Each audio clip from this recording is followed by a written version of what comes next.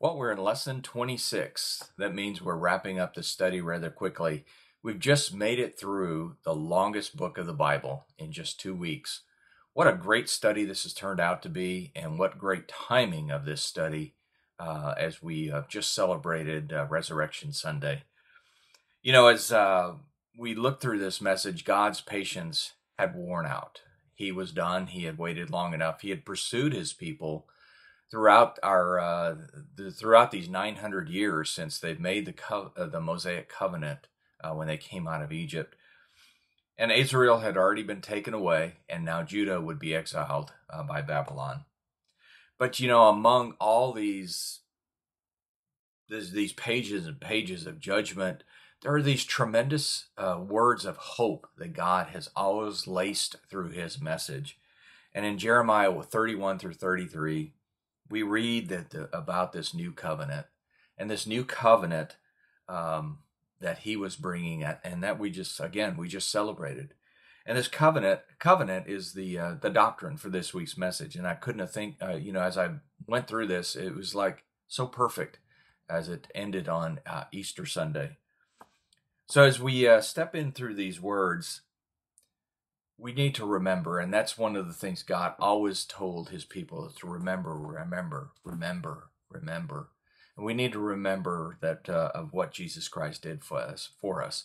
But you know, the beauty of what he has done for us is now the law is written on our hearts and minds. And through Jesus Christ and through belief in him as our Lord and Savior, we are adopted into God's family. What a blessing that is. I hope you've enjoyed the discussion group with your men this evening. And tonight we're going to hear from Dr. David Talley. He is, we've heard from him before, and I thought his message was so appropriate. So you get to listen to him tonight instead of me. So enjoy the message that Dr. Talley has for us, and we'll see you next week.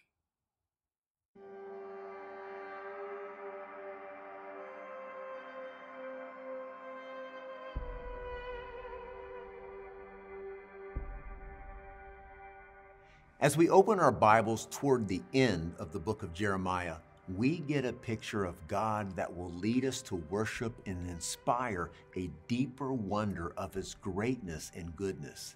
The focus of this lesson is Jeremiah chapter 33 and chapters 46 through 52. Because of the content of these chapters, I want to begin with chapters 46 to 52 and then finish with chapter 33. In chapters 46 to 52, we have prophetic messages offered to 9 foreign countries, with the last one to Babylon being the longest. The section ends with the destruction of Jerusalem in chapter 52. This same account is found back in 2 Kings chapter 24, verses 18 through 30. There are only 2 slight differences in the 2 accounts. First, chapter 52 omits the assassination of Gedaliah, which is recorded in 2 Kings chapter 25, verses 22 through 26. And second, chapter 52, verses 28 to 30 includes the addition of the number of people taken in deportation. We have no record of a prophet actually going to a nation to deliver a prophetic message from the Lord except for Jonah, who was sent to Nineveh in a book that is mostly about the prophet himself rather than about his prophetic message. Even so, most prophetic books contain a prophetic message for a foreign country, and Jeremiah is no exception. He delivers prophetic messages directed at Egypt, Philistia, Moab, Ammon, Edom, Damascus, Kedar, and Hazor together, Elam, and Babylon. For each nation, there are usually named sins, with the commonality being the sin of pride. The prophecies to these nations take up a good portion of the book, yet they are generally of little interest to the average student of the Bible. If prophetic literature is uninteresting to most Christians, then this is especially true for any of the messages directed to nations outside of Israel. So why would the prophecy, or any prophecy for that matter, include prophetic words intended for another nation? Why would God see this as important to include in his written revelation to Israel or to us? Let's take Israel first. Why is this important for them? Anytime God communicates a message of judgment to nations outside of Israel, they are usually one of Israel's enemies. This, of course, would bring much delight to Israel. They wanted to see God bring destruction on their enemies. They were sinners. They deserved to receive their just punishment. With this clear understanding of justice of punishment for sin, God turns the table on the Israelites. As he outlines their own sin, Israel finds that they will not escape his judgment. All of this teaches very clearly that God's justice requires the punishment of sin. Because he exercises his judgment to these nations, it is not vindictive. It is who God is. And because he exercises his judgment toward Israel as well, God is not one who shows partiality. Again, God's justice requires the punishment of sin, regardless of who commits it. He is not vindictive, and he does not show partiality. Now, how about for us? Why are prophecies to nations outside of Israel important for us? Why should they matter? First, as we pay attention to these prophecies, seeking to learn from them, we are confronted with the universal sovereignty of God. His moral laws are not just for his people alone. He is not simply an option. He is the standard of morality from which the actions of all humanity are measured. The hymn embedded in the Oracle to Babylon is worth noting at this point. In chapter 51, verses 15 through 19, it states, "He made the earth by his power. He founded the world by his wisdom and stretched out the heavens by his understanding. When he thunders, the waters in the heavens roar. He makes clouds rise from the ends of the earth. He sends lightning with the rain and brings out the wind from his storehouses. Every man is senseless and without knowledge. Every goldsmith is shamed by his idols. His images are a fraud. They have no breath in them. They are worthless, the objects of mockery. When their judgment comes, they will perish. He who is the portion of Jacob is not like these, for he is the maker of all things, including the tribe of his inheritance. The Lord Almighty is his name." Yes, he is sovereign over the entire creation. Second, these prophecies to other nations also reveal how one nation can be used as an instrument of judgment against another nation. God raises up nations and he takes them down. He raises them up for his purposes to be accomplished through them. We do not know why he chooses one nation over another. We do not know why he chose the Assyrians to take down the northern kingdom of Israel, or why he chose the Babylonians to take down the southern kingdom of Judah. It is his prerogative, and as such, no nation should pridefully look at their strength and power apart from giving glory to the Lord. It is a work that he does. And third, the occasional hope that is embedded in these prophecies to other nations demonstrates for us that God cares for them as well. He might not be doing his primary work through them as a nation, but he cares for the people.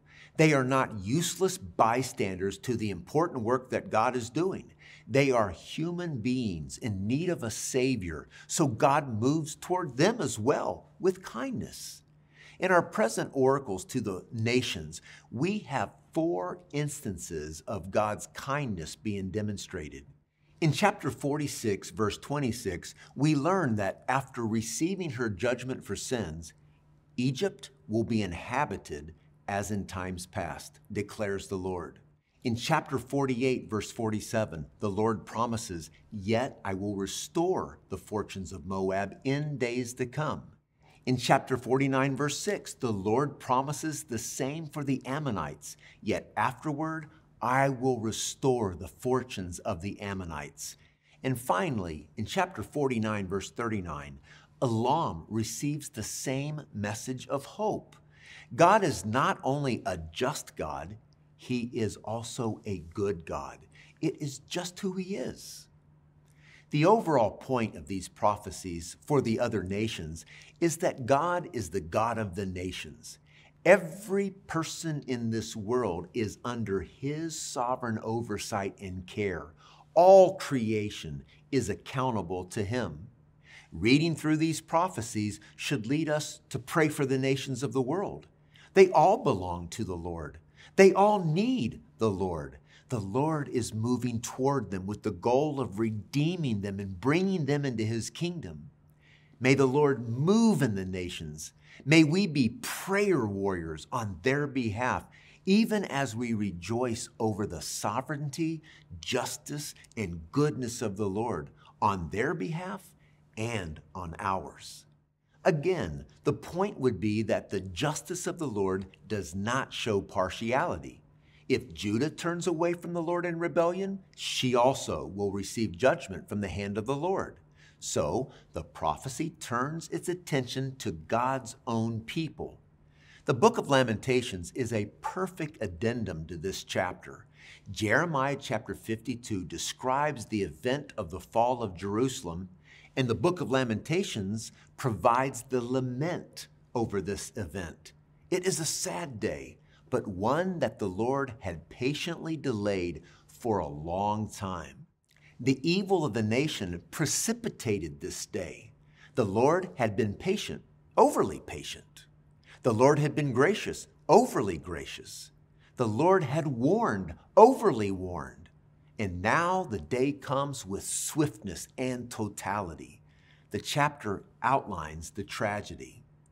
At the end of chapter 52, there is what might seem a little odd account of the release of Jehoiakim. In chapter 52, verses 31 to 34, we learn that the king of Babylon releases him from prison, speaks kindly to him, and gives him a seat of honor higher than those of the other kings who were with him in Babylon. In one sense, this is an unexpected ending to the book. In another sense, it is very appropriate. This short scene would communicate hope to a nation that had lost everything. As they heard the news that King Jehoiakim was freed, so the nation could also anticipate the possibility of their own release. If God could do this for King Jehoiakim, then perhaps he could do it for the nation. And if Jeremiah's words could reach their ears, he mentions that the exile will be for 70 years in two different prophecies. The first is a prophecy that was given in the same year that Daniel was taken from Judah to Babylon in 605 BC. In Jeremiah chapter 25, verses 11 and 12, Jeremiah writes, "The whole country will become a desolate wasteland, and these nations will serve the king of Babylon 70 years. But when the 70 years are fulfilled, I will punish the king of Babylon and his nation, and the Babylonians for their guilt, declares the Lord, and will make it desolate forever." The second prophecy, which refers to the 70-year exile, was part of a letter that Jeremiah sent to Babylon about 8 years later in 597 BC. In Jeremiah chapter 29, verses 10 and 11, Jeremiah writes, "This is what the Lord says. When 70 years are completed for Babylon, I will come to you and fulfill my gracious promise to bring you back to this place. For I know the plans I have for you, declares the Lord, plans to prosper you and not to harm you, plans to give you hope and a future." At least we know that Daniel had access to this prophecy because of what he reveals in Daniel chapter 9, verse 2. "I, Daniel, understood from the scriptures, according to the word of the Lord given to Jeremiah the prophet, that the desolation of Jerusalem would last 70 years. We can conclude from this that the message was spreading and hope was available to those who looked to the Lord. And there is even more. With this short account of King Jehoiakim, a descendant of King David is still alive, as promised throughout the Old Testament. With this one key fact, we can go all the way back to the promised seed, the deliverer of Genesis chapter 3, verse 15, which is carried forward to Abraham and his descendants, which is carried forward to King David, who is promised a forever throne, and which is now carried forward to the end of this short scene at the end of Jeremiah. The deliverer is still on his way. The descendant of Abraham who will come, bringing blessings to Israel and to all the nations, is still on his way.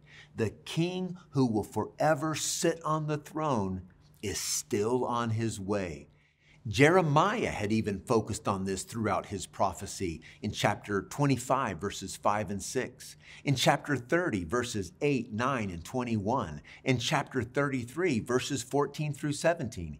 Each passage offers a glimpse of the coming seed through King David's line. Can you feel the excitement? Despite all the sinful rebellion of the nation, the coup attempts taking out king after king, and God's people being removed from the land, the promised seed, the deliverer, is still on his way. Glory be to the Lord. His redemptive plan cannot be stopped. We ourselves should draw hope from this short story at the end of Jeremiah. Now let's focus our attention on chapter 33. This chapter focuses on the restoration of the nation. Judgment for the nation is inescapable. In fact, they are already in the midst of it. Even the reforms of King Josiah were not enough to turn the nation back to wholehearted devotion to the Lord. Yet unbelievably, the Lord promises to restore the nation. The entire chapter is filled with the theme of restoration, but listen closely to the words of verses 6 through 9. Nevertheless, I will bring health and healing to it. I will heal my people and let them enjoy abundant peace and security. I will bring Judah and Israel back from captivity and will rebuild them as they were before. I will cleanse them from all the sin they have committed against me and will forgive all their sins of rebellion against me. Then this city will bring me renown, joy, praise, and honor before all the nations on earth that hear of all the good things that I do for it. And they will be in awe and will tremble at the abundant prosperity and peace I provide for it. Wow!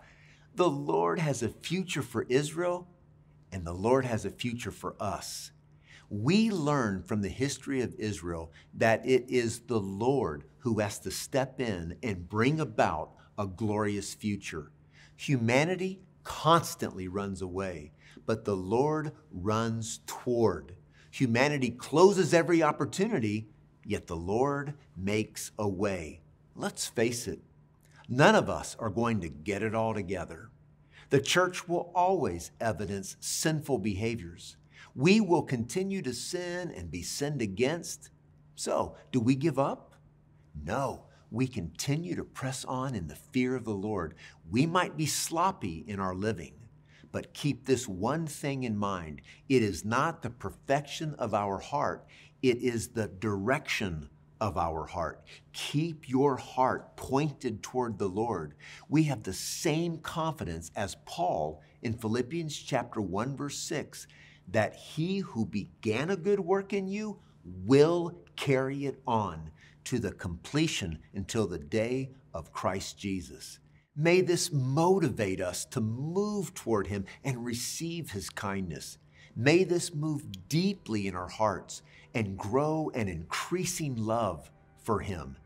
Hallelujah. What a God. What a Savior.